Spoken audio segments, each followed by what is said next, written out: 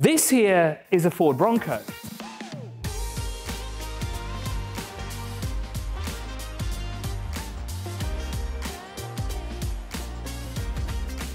Now you might have seen one before, but I bet you've never seen one in red. Hey, it's pretty close to dubizzle red, so the perfect color. Now I'm going to show you a few things that you may not know about this car, or maybe you do. Let me know in the comment section below. So first of all, we'll start with the outside of the car, and you might see some text that says, accessory ready. Ready for what? Well, it's ready for you to change the parts, because what you can do, you can take these latches off and you can actually install your own auxiliary lights at the top here.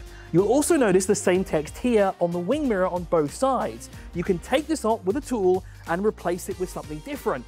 Just make sure that you're still using a mirror, because this is a very important safety tool that you need to keep you and everyone around you safe. Now, there's some things inside as well, so let's have a look.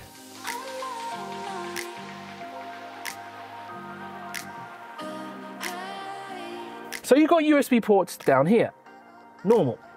You've also got USB ports at the top of the dashboard, right there. Don't know where you're going to put your phone. I guess you could put it somewhere, whatever device you're trying to charge. Did you know that you can make your Ford Bronco a convertible in a matter of minutes? Simply push up on the roof and you have a convertible. All I have to do is, there we go.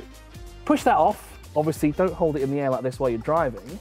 It's pretty nonsensical, so you're gonna have to put that back down, but you can safely store it somewhere in the back. Now, obviously, it's not as easy as just simply pushing up. What you have to do is you have to turn these latches and kind of unlatch this as well, but a very simple procedure. Very easy as well. Like it. Have a convertible car or SUV in literally seconds.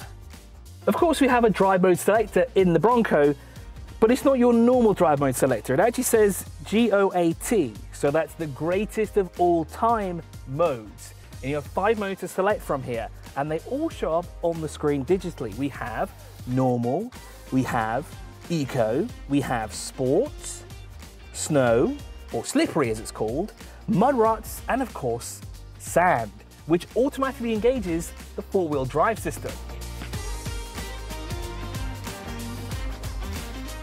So as you can see, the Ford Bronco has some really cool features and it's pretty modular. You can customize this car to your heart's content. So come down to the dubizzle Cars Hub right now and check out this Bronco.